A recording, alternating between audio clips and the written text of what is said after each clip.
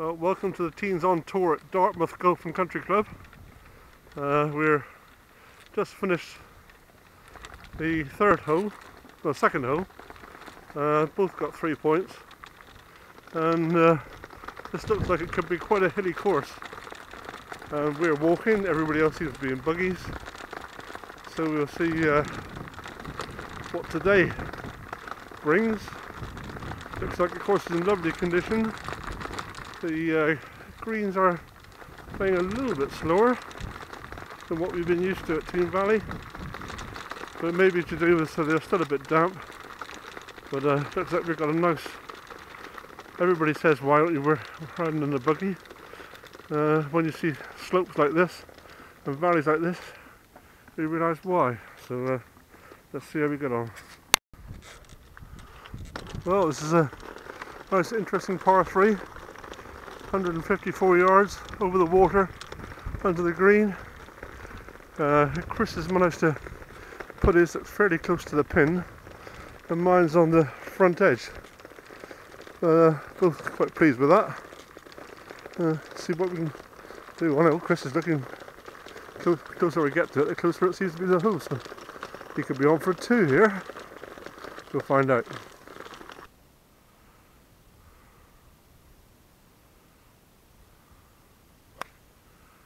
That's Chris teeing off on the 5th, par 3. Playing a provisional. I think the first one went a bit right. More than a bit right.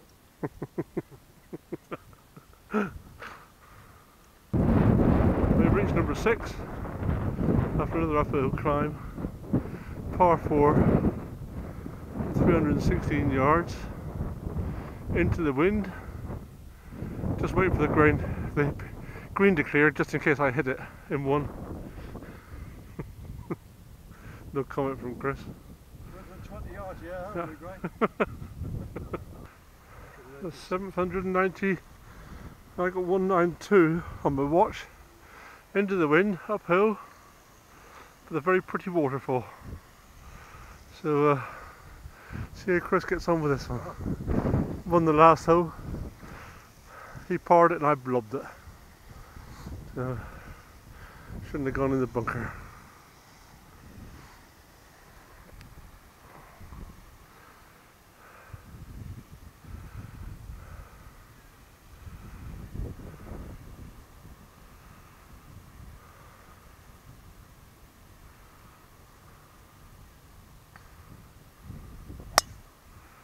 A shot just coming back into the middle of the fairway. Lovely jubbly. We've just gone past the halfway stage. We're on the 10th now. Chris is 4 points in the lead at the moment. It might well change, you never know. Just about to drive off.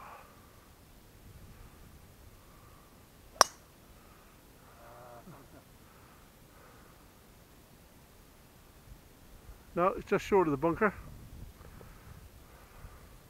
Right, here's Graham ready to tee off. He's got a bomb on right at the fairway. It's a par 4. Quite a long hole.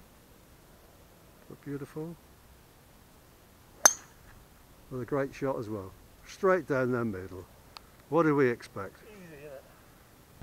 Well, we've reached the 12th hole.